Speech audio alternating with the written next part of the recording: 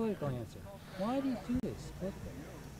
I do this politically because I feel that if there aren't people on the ground actually doing the work of building sustainable agriculture before it's necessary. Right now, the work that I do, it's not necessary. But I feel that down the road, doing work the way I'm doing it will be necessary. I'm Taylor.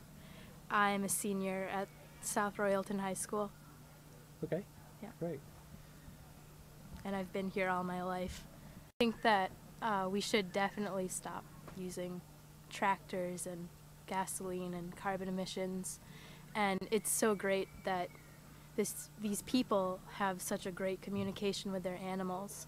I watched Carl work with his animals before, and it was so inspiring. He didn't even have to touch his horse at all.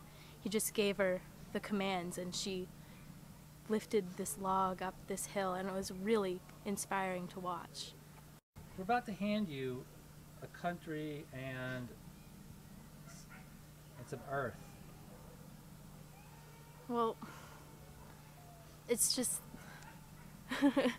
when you're given this whole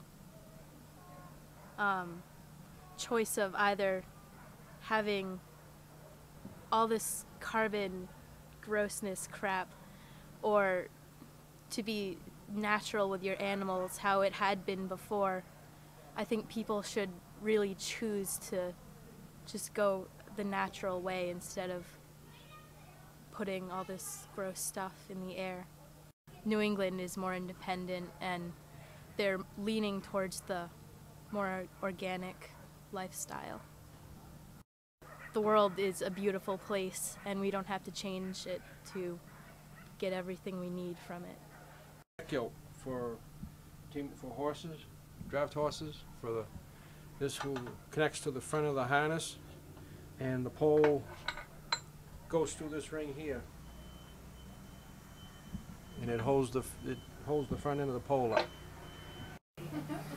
It's important so that people can invariably take control of their own lives if something if the natural world that we live in now, that we consider the natural world, collapses or slows down to the point where people can't get the food that they need, they can't get fuel for their automobiles.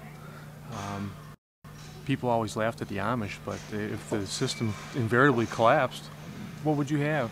You'd have nothing. You wouldn't be able to take care of yourself, you wouldn't be able to feed your family, you wouldn't be able to move yourself from place to place. You're basically under the thought that someone's going to do it for you. Practical independence. What's happening here today? And tell us where you are and why. What's going on. We're at what's basically the Tunbridge. It's a Tunbridge fairgrounds. That normally have the Tunbridge World's Fair here, and we're holding the animal-powered field days, where people get together from basically the New England area with their animals and help other people help people so they can train their own animals. People can learn more about it. People can learn more about sustainability. There are other things that this may be connected with later on, where people can learn about sustainable agriculture, sustainable animal husbandry. Share their information, share their dying arts, share their trade skills, so that the younger generation can keep up with the old ways as far as animal-powered work and making things and that kind of thing. They're hoping that they're going to be able to do that. At some point, they're going to have to. We'll be making a transition. That's what it's all about. It's making the transition when oil becomes not so much more expensive as it has been, but when it is no longer part of the equation. That's the problem. Is that a lot of people are doing it to try and make sure that when oil is no longer in the equation, or it's a very hard part of the equation, that they're going to be able to do something different. And like people always laughed at the Amish and thought it was an oddity, but they, I think, in the long run have they always had their thumb on the heartbeat of of really what's natural. We're in a dying economy, dying empire, a dying industrial community.